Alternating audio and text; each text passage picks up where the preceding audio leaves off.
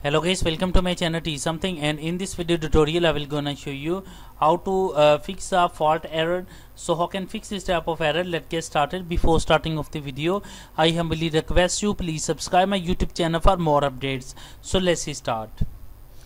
Okay guys, in this video tutorial I will share a couple of methods to fix this type of error.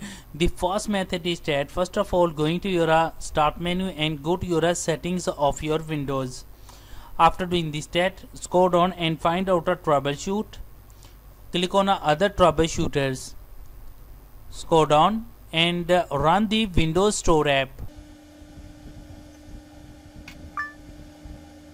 After completing that, I hope your problem is fixed, but if your problem is still, then you can try a second method. The second method is that right click on a start menu and go to your task manager. After that, go to your startup menu, and if any app with the name of launch.bat, then disable it. So find out if any app name is launch.bat, then disable it. So in my case is not any application name launch.bat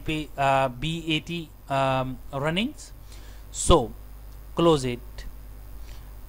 I hope after doing this step your problem is fixed, but if your problem is still, then you can try a next method. The next method is that go to your control panel, and after going through the control panel,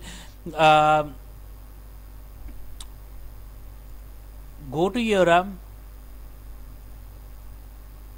uninstall programs, and if application install Zoom, then uninstall it. After uninstalling the Zoom app, go to your Microsoft Store